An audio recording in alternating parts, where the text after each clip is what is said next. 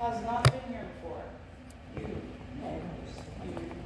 You haven't been here before. All right, so I'll do my little introductory spiel. This is the CAPE Center. Culture, Arts, Preservation, and Enrichment. That's what CAPE stands for, and it is meant to bring all of that to the city of the Cape Canaveral. This space just opened at the end of March. So this is some of the initial programming of this poetry show. There are also some watercolor classes, and we're working on building additional programming in the space. Amy Lee, who's going to join us shortly, is the facility manager. And if you have any ideas on programming, she would be the one to talk to. We also had a nice little article on our show in the Hometown News, thanks to Chris over here. And right now the space exhibit is down. That is going to become a photography exhibit over on that wall there. But you can see some of the existing ones. This is the Bold Boards on Boulevard Park Zoo. If you have not seen that, there's a fiber arts by the, I believe they're called Dirty Dozen artists back here. And then just some historical things, artifacts, maps of Cape Canaveral, things that can teach you about the history of this place, that and also some of the artifacts out here. So it is a lovely space, a new space, something that we can do a lot with. And so take a look around if you didn't get a chance to do so already. And moving on from that, my name is Lauren. I said that already, I think. I forgot. Thank you for coming. We just started this show in July. So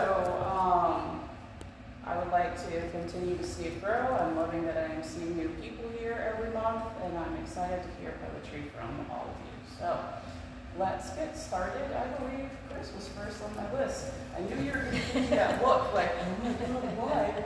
But here you are, dude. Wore your red shoes again. I like it. Red shoes.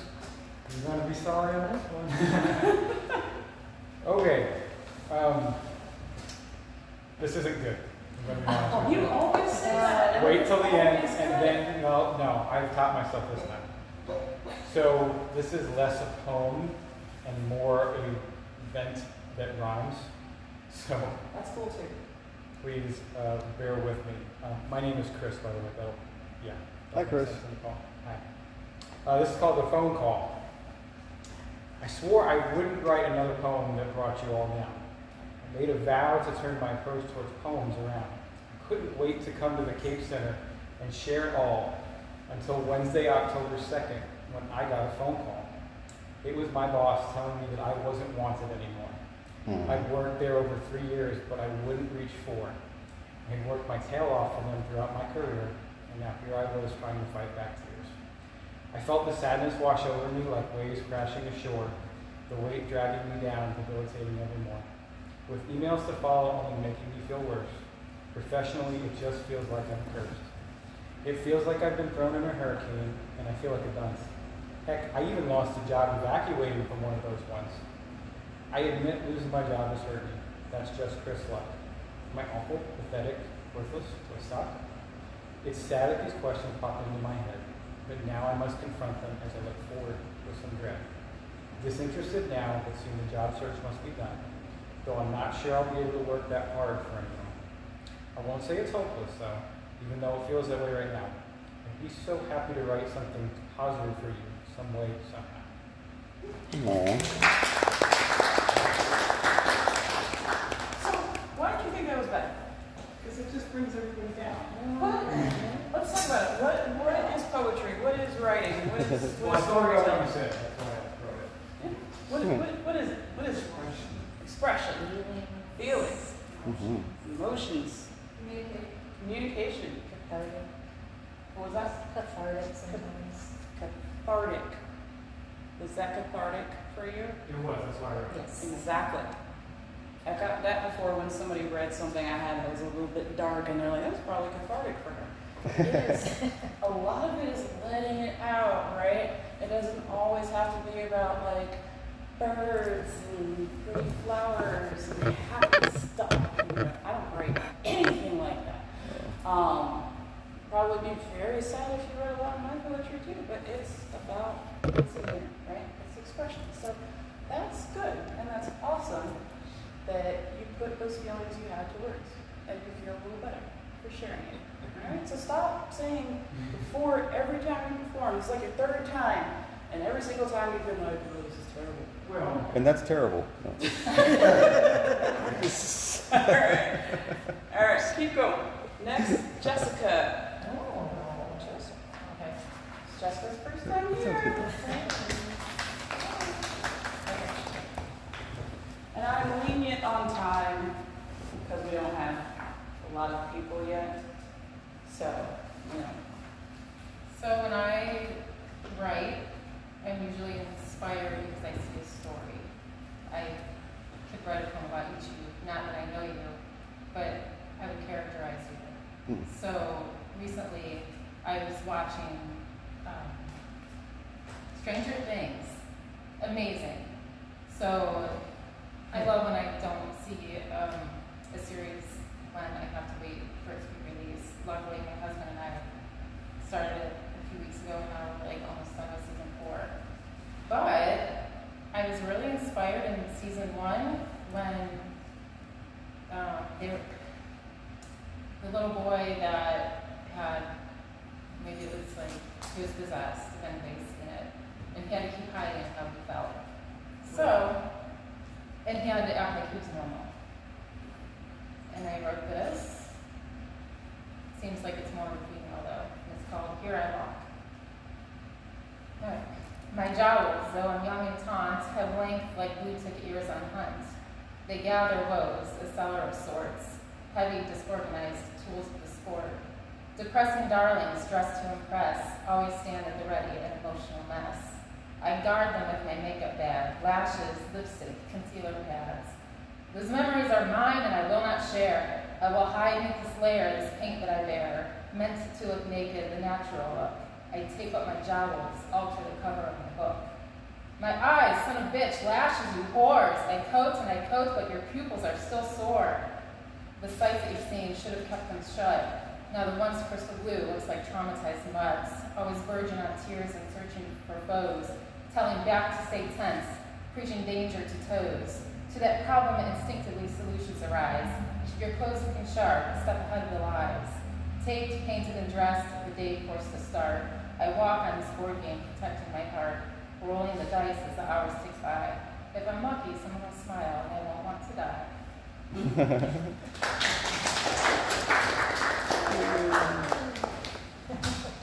So who's actually watched Stranger Things? Like the first season a little bit. I don't think I finished the first season. Yeah. I watched the first season, and So- maybe the beginning of the second. I think, what did we just get through? Season 5? Season 5 is in production. Is it? Okay, so it's only 4? Just 4. Okay. I mean, obviously I've committed at this point. Like, I mean, I'm one of those people who watch the first season of the show and it's like, all right, I gotta watch the rest of it. Will, who you're talking Yeah, about? I will. They did that kid so wrong every season. So I love that you did that because I'm like, somebody's got to speak for that kid. Good God. Yeah. It's a mess. I do recommend watching Stranger Things. Just, you know, you need a little more patience for the, you know, the 4th season. Yeah.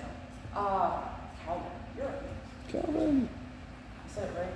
Yes. Cool. How many poems can I read? Well, I mean, you have 5 minutes, but also, nah, I'm a little lenient tonight. Ask us. Poem is called I Will Swallow Your Soul. You become one of the undead. Dead lights go on a murderous rampage. Nothing can stop them now. You know you will not survive. There's no fear behind your eyes. I will swallow your soul. Madness consumes every part of your brain. You become completely deranged. You start to hallucinate. Everything starts to come alive. Manic laughter, chainsaws, sawed-off shotguns. Stench of blood and rotting flesh. Deadites go on a murderous rampage. Nothing can stop them now. You know you will not survive. They draw power from the Necronomicon. I will swallow your soul.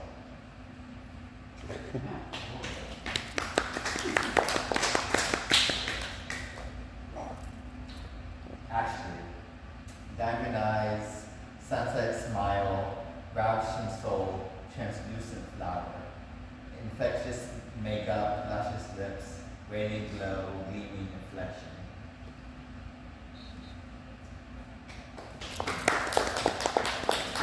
Sure.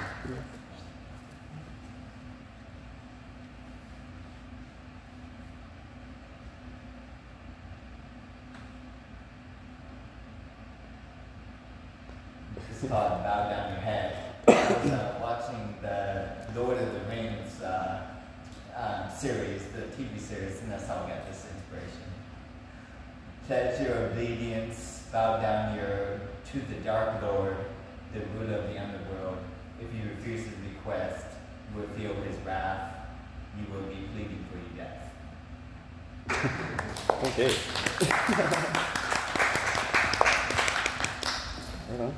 There's a lot of diversity in what you had there. Yeah, yeah.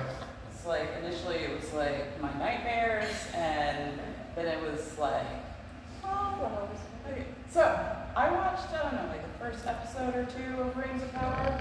Worth it? Is it worth it? Yeah, it's worth it. Okay, I couldn't, like I watched those and I was like, ugh. So I should start again? Yeah, I mean, it's kind of got, to me, got kind of boring, but.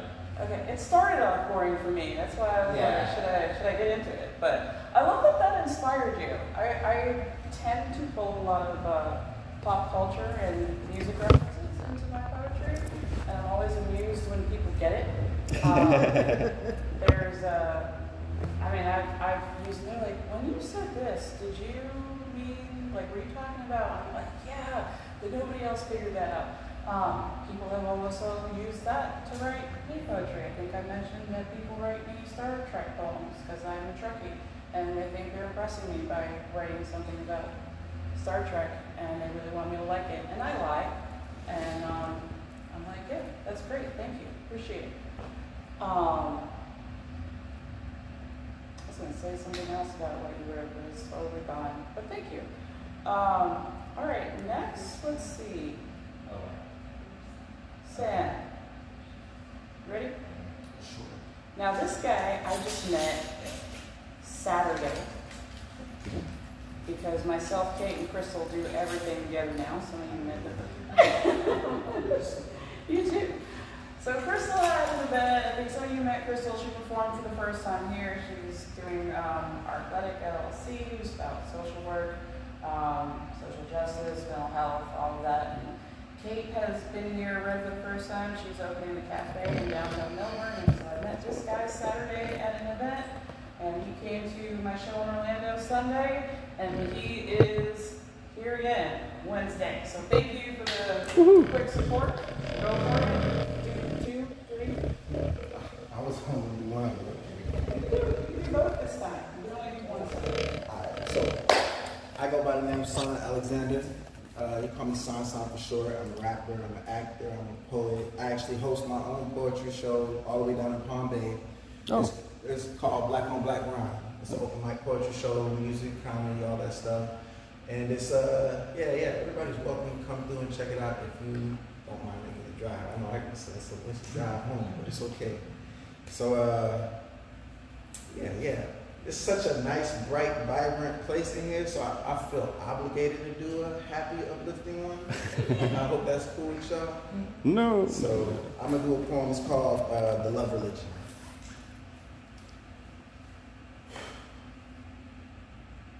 I thought it was a lie. When I was told that men fall in love harder than women do, I arrogantly laughed it off as a joke, oblivious to the fact that I was destined to become the punchline simply by meeting you. Admittedly, it was lust at first sight, more so than love, your curves. Whispered dirty thoughts to my senses as I dapped my boys in the huddle while we came to the consensus that shouting was bad. Entranced with the thoughts of having a chance at romance, I asked you to dance. You tangled with my intuition, entangled your heart with my inhibitions, and planted deep within this rhythm sprouted the concept of love as our tradition. Late night cuddles, huddled, seeking the warmth of your skin, and early mornings admiring the gleam of your smile as it shined, putting sun rays to shame. You asked, At what moment did I realize that you were the woman I wanted to be with now and forever? I rifled through a plethora of memories and emotions only to realize that these feelings did not emerge suddenly, but they were crafted by the hands of sacred divinity, sculpted by the gods and adorned by angels. No matter the point of view or angle perceived, our love had become our vision, and a sight for the sore eyes of those who felt they were trapped in everlasting loops of heartbreaks and headaches. We held hopes high. Our love is music, a tune that swoons, sweeps me off my feet as I surf on sound waves of ecstasy, a concert of calming consonances that disconcerts my demons. Your love is my salvation, a safe haven, and heaven knows that hell is real, and this world can drive a sane man crazy, and as crazy as it sounds, going crazy over you has kept my sanity intact. You are my addiction, and each fix just keeps me more fixated on our future. I bathe in the bliss of each overdose of adoration and suffer the results of withdrawal when I'm without you. You are my medicine. When I'm so sick of the world and I can hardly breathe, and I've been told so many lies I don't know what to believe, your love is my truth. They still question if God exists, but your presence is my proof. This love is a home, built with 4 walls of faith and hope as the roof. Our union is the universe, quantified by quantum leaps of quality that cause the cosmos to blush a soulful magenta. We are soulmates, matched based upon a mix of miscellaneous misplacements. Your love is my destination, and my arrival guaranteed my survival. You are my life, because I love living just as much as I love loving you. You are my heartbeat and blood flow, the H2 to my 1O, the O2 replacing the CO. You are the elements that I would die for. Our love is chemistry, and honestly, we love more arrogantly than most because we know no one can match this explosive pact of passion we've packed in a package comprised of pain and pleasure that will persevere even when we pass away, because our love is not until death do us part. Our spirits are bonded for an eternity. Death is just a new start. You asked me, at what moment did I realize that you were the woman I wanted to be with now and forever? I know now it's every time I gaze upon your face and see that this love is sincerely ours. It's every time your touch makes my senses holla hallelujah. It's every time, despite all doubts and naysayers, we are still blessed enough to believe in us, the love religion. Ashe. I appreciate y'all. I only had the energy to do one. I was at work all day. I am a manager at the Men's Warehouse in Vieira. Okay. Not that anybody, if you ever need a suit or you need someone with a tie, something, come holler at your boy. All right. And I do host and I do MC other type of events, and I do make myself available for hire to perform in any type of events too. And I know I live all the way down in Palm Bay, but I'm all about trying to bring art to all of Brevard right now. Or really that's why I was out in Orlando and everything, but I'm willing to travel. I like to go out. I'm really trying to bring all of Brevard County some art with some culture so that we can enjoy that more here. Because I feel like, I know for myself, growing up, I grew up in Melbourne, and I always felt like I had to go to Orlando, or I had to go to Miami or Jacksonville to find a scene that had some kind of creativity and artists and like-minded people. But it's a lot of us here. We just all over the place. We're scattered. So that's why I love supporting your events, and I'm always going to be here to support your events. And I appreciate your time. Thank you so much. Thank you. When is your next show? November 21st. My show is every third Thursday of the month. My next one is going to be November 21st at Jamrock Grill, all the way in Palm Bay, off Malabar Road. On Thursdays? Yeah. They do the music open mic the other nights, right? So what? They do music the rest of the month on Thursday nights? Where? Jamrock? Yeah. I don't know. Oh. I started doing my show last week, 2 weeks ago. Okay.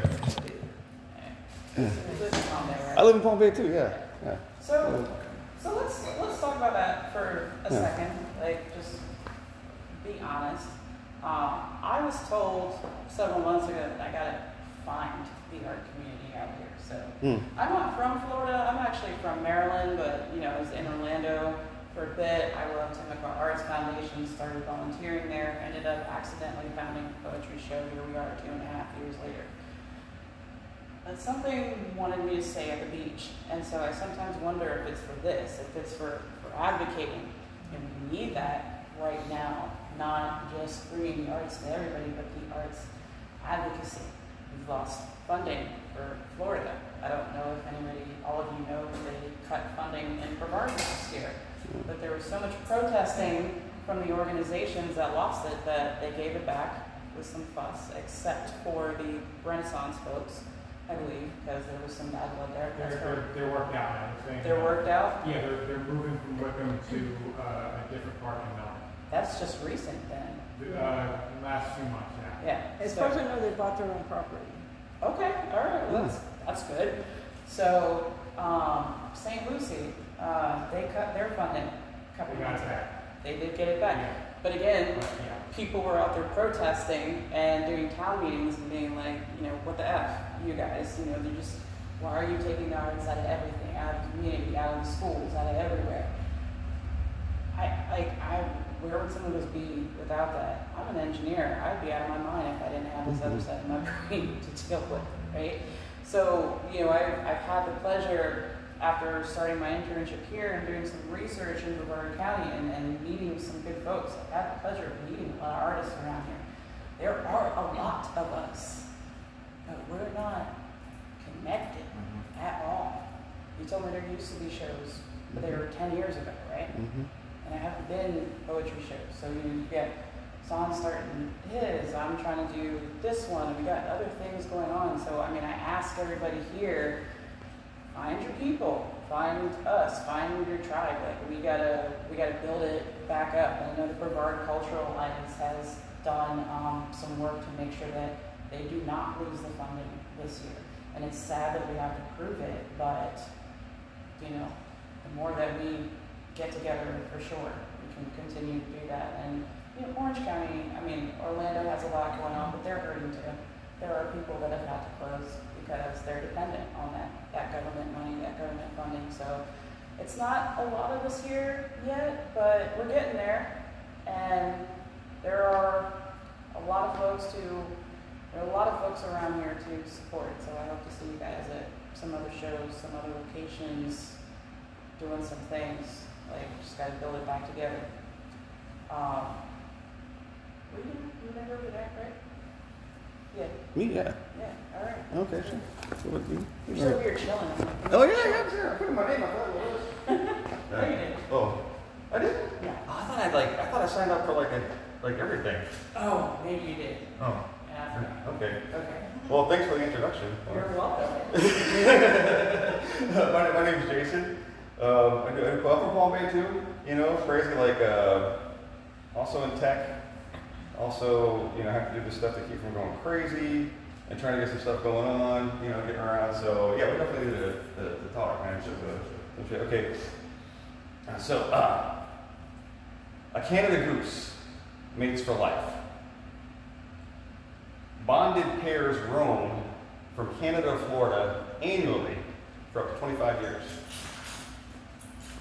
I don't get how these dumb, foul-tempered, entitled, and overrated shit-slingers can manage to make love last so much longer than my best effort so far. Maybe I make it too complicated. One time in Minnesota, I saw a Canada goose fly into a car, and it lay on the freeway, barely twitching, as traffic in that lane stopped. It's illegal to molest Canada geese in Minnesota. And drivers inexpertly merged around the blockage. The dying goose's mate waddled back and forth, honking mournfully. Maybe I was projecting, but I heard the bargaining, the denial, the anger. A stout Norse god of an animal control technician beat cardboard together to try to usher the bird off the road, but it turned on him and sank its beak full into his left eye socket, blood gushing across the yellow bill and streaming down the worker's face like a modern-day Odin in overalls, flanked by a goose, triumphant, in place of ravens. The honk became one of celebration and glory, a blow struck against the hostile world that had robbed it of its shelter and solace, the partner on the wing they'd flown with for a decade, raising generations of goslings that had moved on long since. Odin's backup arrived and pushed the bird into a cage, And I can hear the haunting honks echo in the empty night as the city's truck vanished into distance. And that's it. That was the end of that. I don't know what that is, actually. I don't know if it's a poem or what. I just wrote it, so. It's a great name for it. So there's usually 2 rules I follow when I perform, right?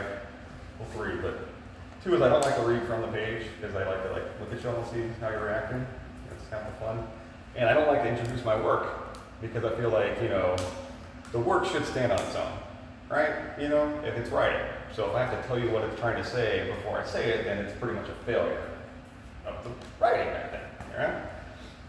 So, but sometimes I just like to prepare people for what I'm about to inflict on them. All right, so politics in this country's gotten a little out of hand lately. I don't know if y'all have noticed that kind of stuff. People were talking about people eating pets. People were talking about, actually went up on stage in front of a national audience and said that there's people eating babies, right? There's actually that people are eating, they're trying to use that to justify some kind of policy or vote decision, right? I don't know if you guys know who Jonathan Swift is. Anybody know who Jonathan Swift is? Show of hands. Yes. Okay, all right. That's what I thought when you said that. Okay. Jonathan Swift, he wrote Gulliver's Travels, right? Yeah. Okay. Also, famously, when the English were having a hard time with the Irish, he came up with a modest proposal for how to deal with the Irish peasants. Anybody striking any? Okay, so I just want to say this is one of the first and most famous examples of satire. All right, so I'm not actually advocating the actions in this piece. So please don't think that I'm some kind of monster. All right, that's all I'll say. But basically, I've updated a modest proposal for modern times, and it's called My Simple Plan. My Simple Plan by Jason Eaton, with apologies to Jonathan Swift. And it's also, I gotta say, it was updated to be written at a 3rd grade reading level, so more people could actually understand it, right? So, it is really sad to walk around and see so many poor families who can't afford to take care of their children. These mom and dads can't find good jobs, so they have to beg for help. Their kids are hungry and don't have the things they need to grow up healthy. This problem is getting worse. And it's hard for the rich people who own houses to watch it happen. Right now, a lot of poor people are having more and more kids, and there isn't enough food or money to help them all. The rich people, especially the good Christian ones who own houses and rent them to poor families, have to pay a lot in taxes to help these poor families, and it's not fair to them. After thinking about this for a long time, I came up with a plan that can help everyone. My idea will make life easier for the poor families and also help the rich people save money and even make more money. Here's my plan. Instead of letting poor families struggle to take care of their babies, they can sell their babies to the rich Christian landlords when the babies turn 1 year old. The rich people can use the babies as food. This way, the poor families will get money, and the rich people will have delicious meals without spending so much on groceries. A 1 year old baby is just the right size to make a good meal. The baby could be roasted, stewed, or grilled, and one baby could feed a rich family for a whole week. This will also create new jobs because people will be needed to prepare and cook these meals for restaurants. This plan has many good things about it. First, poor families will get money to help them live better. Second, rich landlords won't have to feel bad about how poor their tenants are because they'll be helping them by buying the babies. Third, the country will spend less money on taking care of poor people because there won't be as many mouths to feed. Finally, we'll have a new kind of food that people will want to buy, and that will help our economy. Some people might think this plan is mean or cruel, but I want them to think about how things are right now. Poor families are already suffering, and many of their children are starving. My plan gives these children a purpose and helps everyone. The rich people will even feel good because they're helping the poor in a way that works for both sides. Please don't suggest other ideas like giving poor people more money, building cheaper homes, or finding them jobs. Those ideas are slow and expensive. My plan is fast and easy. And lastly, I don't have any children to sell, and I won't make any money from this plan. I'm just trying to help the country find a way to solve this problem. Thank you. I just thought that was fun. I have one more, if you can tolerate it. It's not quite as bad. All right.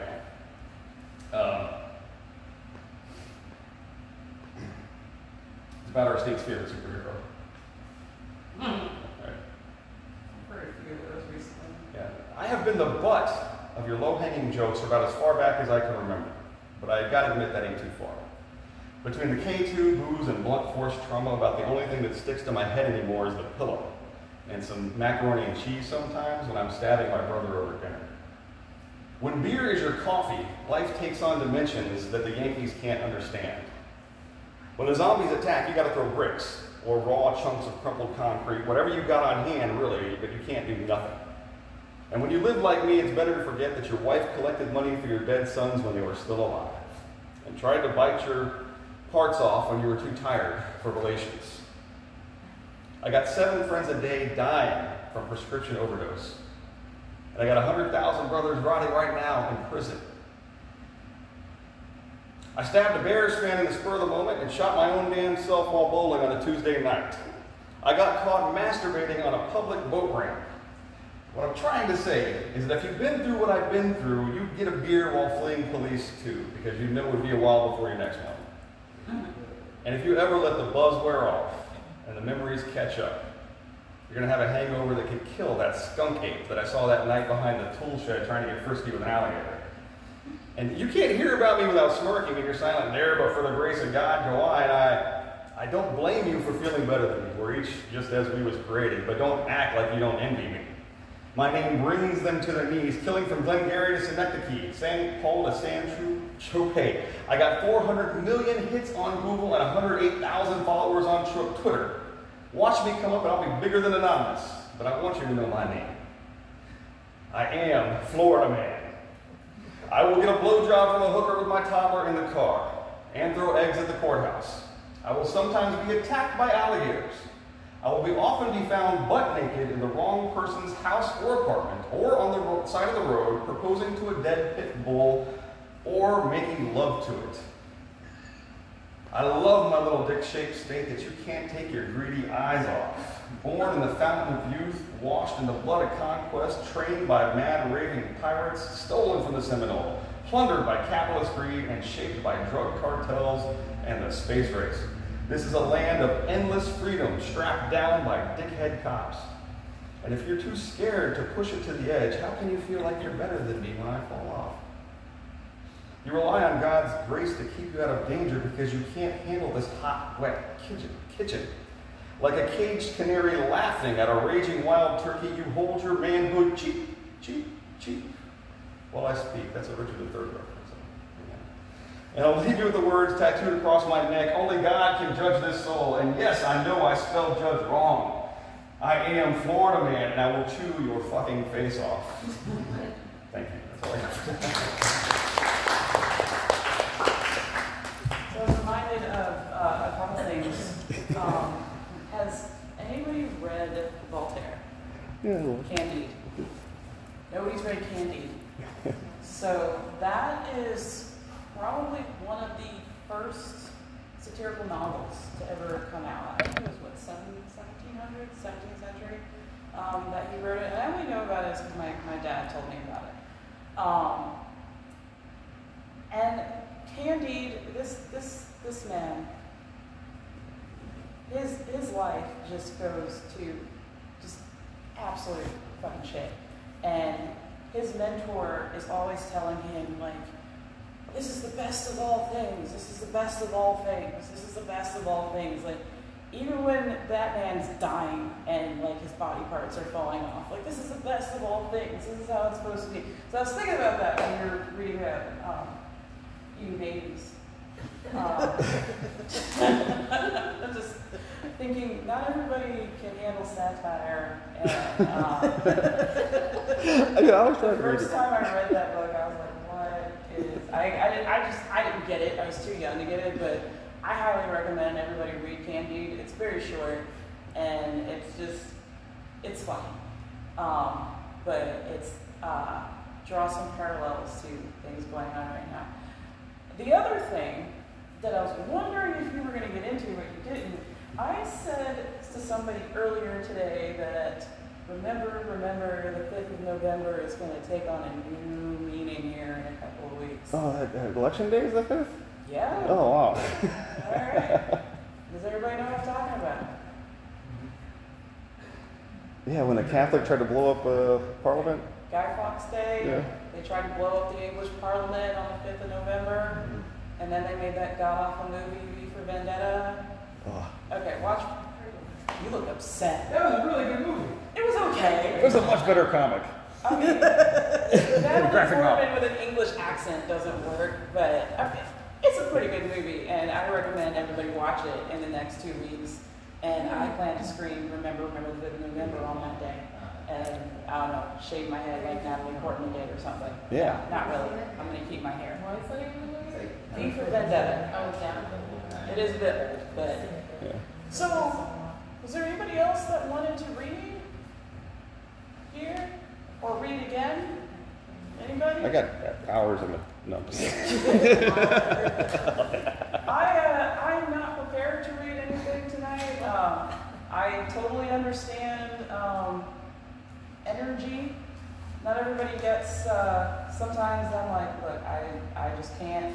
Or you read a poem and you're like, all right, nobody talked to me for a while because that was a lot. My family did that to me once on a Zoom meeting, and my mom was like, turn off the camera, because it's just, I started to melt. So, you have to come again to hear me read. How about that? Okay. So, short night, but I appreciate you guys all being here. Please spread the word, tell your friends, follow me on Instagram. It's _poetic engineer. I share this show, I share the Orlando show, I share other people's shows. We're really, few of us that have met in the last couple of months, we're like really trying to bring Brevard artists together. I'm like a nobody that's not from the state, but it's what I do. So I would love to see you all again and see all of you supporting each other and other things That thing's Sunday. that I do. Is that you doing that with the jazz band this weekend? That's That- Kristen Warren. That's what? Kristen Warren, I think maybe. There's they're doing like an open mic with a jazz band in Orlando, and Curtis was talking about it. That's not me. Not you, I was just saying like it was something that. I don't know. I'm not sure what that is. And I'm not sure if it's at Timucua, because Timucua might be doing some concerts this week too. Please, if you took any pictures, any videos, share them, tag the city, City of Cape Canaveral, tag myself so that I can share it.